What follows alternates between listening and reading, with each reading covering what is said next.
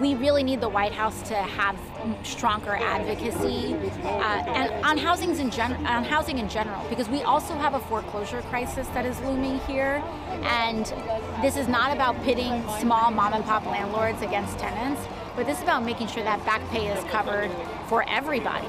And if we do not extend the eviction moratorium, then the $46 billion in emergency rental assistance that are given to states and cities are not even going to be able to make it to those small mom and pop landlords either. Some of the authorities and reasons that they're citing with the Supreme Court striking down, that they're concerns about the court striking down an extension of the moratorium, we really feel like the grounds that they are providing are shaky. And so our request here is to try and ask them to actually try instead of citing what they believe is going to be a defeat. Why don't we actually try?